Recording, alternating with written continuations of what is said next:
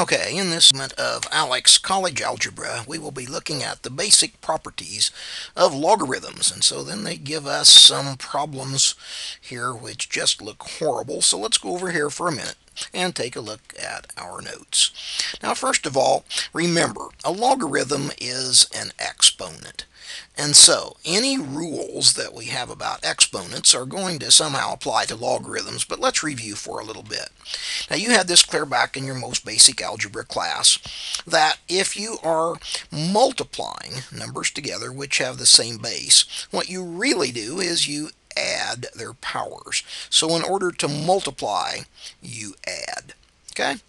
Now here's the next rule. Whenever you're dividing two numbers with the same base, what you do there is you keep the base and you subtract the powers. So a to the m divided by a to the n is a to the m minus n. And another rule that often comes up is what we call the power to a power rule. If you're taking a particular number to a power and then raising the entire thing to the power, we multiply the exponents and we have a to the m times n. Now, it really should not be a surprise to you that since logarithms are exponents, they are going to have rules that are very similar to these. So let's take a look at them. And here they are. So let's go through talk about them. Now, here we have the logarithm of x times y. Okay, what we have here are two numbers which are multiplied together. Now remember, when you multiply numbers, you add their powers. You add their exponents. Well, if you think about this, the logarithm to the base a of x is an exponent because that's what a logarithm is. And the logarithm to the base a of y, that is another exponent. And so when you multiply numbers, you add their exponents, you add their logarithms. So the first basic rule simply says when you multiply, add the powers. The second rule, notice the logarithm to the base a of the quotient x divided by y would be the logarithm to the base a of x minus the log to the base a of y, because remember, when you divide numbers, what you end up doing is to subtract their logarithms, or you subtract their exponents. And of course, since logarithms and exponents are the same thing, you do in fact subtract their logarithms. This last one is tricky, but it's basically nothing but the power to a power rule. Log to the base a of x to the n power. Well, remember here, the log to the base a of x, that's an exponent because that's what a logarithm is. This n is already an exponent. And so when you raise a power to a power, let's go back up here and look at that power rule. When you raise a power to a power, you multiply the exponents. So n already is an exponent, and the logarithm to the base a of x is an exponent, so we're going to multiply them. But in everyday practical use, this is very important because it allows us to grab this exponent here and pull it down in front. This rule here has tremendous applications, as we will see back in the problem. So let's go over to ALEKS and see what it is they want us to do. Well, as we get here, right away, notice the first thing that's happening is that we're adding two logarithms together. Basically, what we're doing here is we are taking this first rule, but they're giving us the right-hand side of it. Notice here that we have two logarithms which are added together.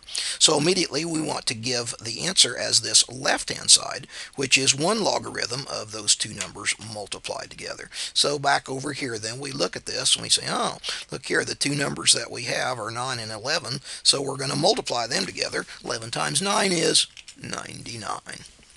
Okay? Let's move on to the second one. Now down here, notice right away we are subtracting logarithms. We're subtracting logarithms. So back to our notes, and we see here that when you subtract logarithms, what you're really doing is dividing. Okay, when logarithms are subtracted, we're dividing those numbers. So back over here, we notice here that we're going to have, we got the answer 9/5, that's 9 divided by 5. So that means this number here must be 9 because we're subtracting those logarithms, which means we're dividing the numbers. Okay, so we look over here and we say, all right, what about this last one?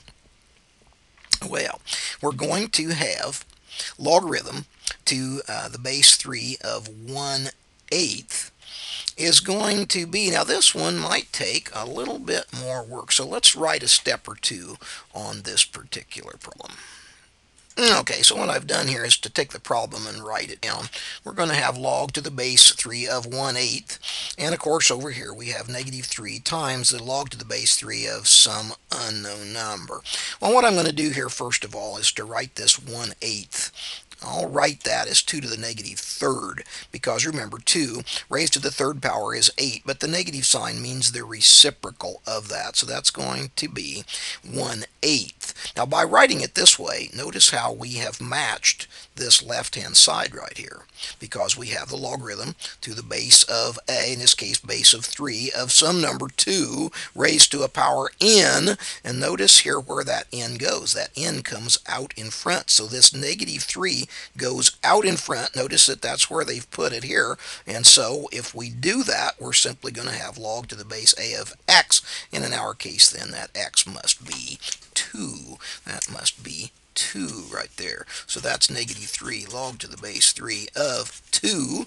And so let's go back to ALEKS and plug that in and see that that is what we want to do. Okay, that was tricky. Would you like to see one more of those? Let's do one more. Okay, first of all, this one's pretty easy. Notice when you're adding logarithms, what you're really doing is multiplying the numbers. So 3 times 5 is 15. Okay, down here, whenever you're subtracting logarithms, what you're really doing is dividing those numbers. Notice here we've got 8 divided by 3, so this must be the 3 that we're dividing by. And as we get over here, notice that we have 2 log to the base 9 of 2. Notice here, once again, this is the trickier one, so let's go back here and take a look at our notes for just a second.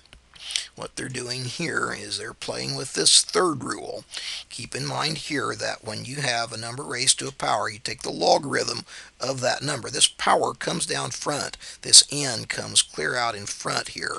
So what they're doing on this one is they've already put this number out in front, so what we need to do is put it back up here. So what we're going to do is put this number right back up where it came from, and of course if we do, this becomes 2 squared, and 2 squared is 4.